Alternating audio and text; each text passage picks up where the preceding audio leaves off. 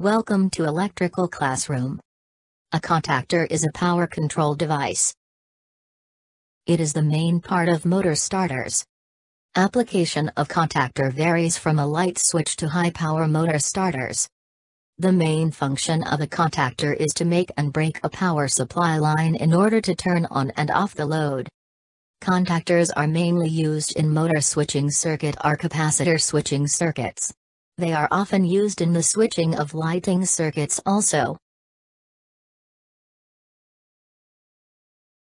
Contactors are operated by energizing and de-energizing the electromagnetic coil inside it. When the coil is energized, the movable contacts are pulled towards the fixed contact and close the circuit. Click on the video to watch the detailed operation and application of contactors.